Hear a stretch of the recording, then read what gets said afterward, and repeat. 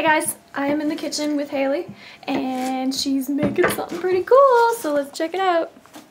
Hey Haley. Hi. How's it going? It's going. Okay, what are you making here? Okay, so I'm making, I made homemade pesto yesterday. My basil plant was starting to look a little wilty with the cold coming. Oh, where'd it go?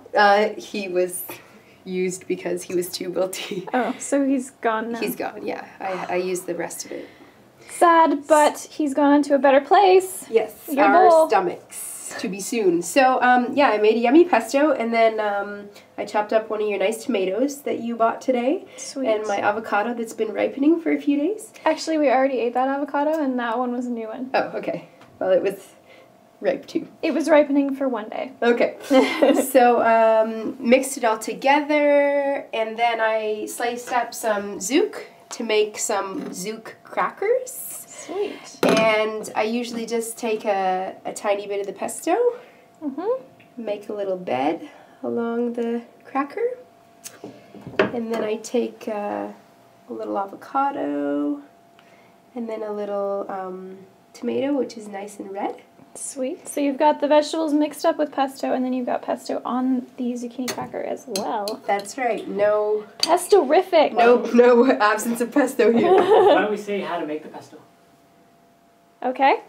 Okay. She had the basil and walnuts. I used walnuts because I'm a student and I'm poor, so I really can't afford pine nuts, although they're a lot cheaper here in Europe than they are back in Canada. So I use walnuts and some fresh lemon juice, salt, pepper, little extra virgin olive oil, and I can't really talk about ratios or measurements because I just tend to... Yeah, the thing with pesto is it's more about going with how it comes out. Yeah. And not necessarily exact measurements, so just show the consistency of what you wound up with. Yeah, so... That's what you're looking for. Yeah, a little. Sometimes I do it a little thicker if I'm going to use it for sandwiches, or a little thinner if I'm going to do it for a sauce, for a stir fry or something. And then the seasoning really goes by taste. Yeah, definitely. And when I made it, I had a cold and I couldn't smell or taste, so I'll leave it to you guys to try. But one tip that Nona taught me when I was living in Italy was that when you're picking basil fresh out of the garden, take a bowl, fill it with cold water, and put the leaves in the cold water just for like 30 minutes or an hour, something like that. And it really cuts the kind of bitterness that can be in basil, different kinds of basil, but it still keeps the flavor really nicely. And I find sometimes when I'm using fresh basil that out of my garden that it does kind of dominate the pesto, whereas you want to mix it in with the garlic and the lemon. And so since she taught me that, it's made my pesto awesome. All right. So give one a try there. See how it tastes.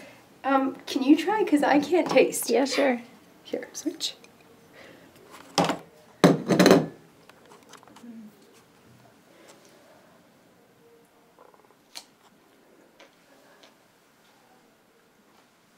And the verdict is? So good. Yeah?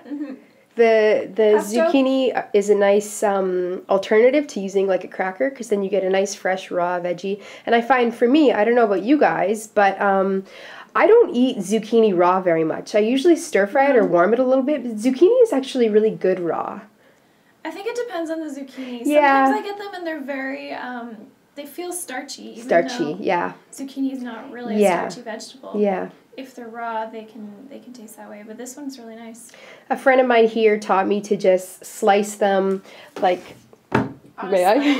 yeah, on a slant so it gets nice and big. And then, I'll give you that to you. And then just put some salt and pepper on it and just eat them like that. And it's so good. Really good. Salt really helps to soften raw vegetables. Yeah. So I could see that being really helpful. Cool. Well, thanks for showing us your appetizer. Bon We're going to appetit. go eat a whole bunch of them. Cool.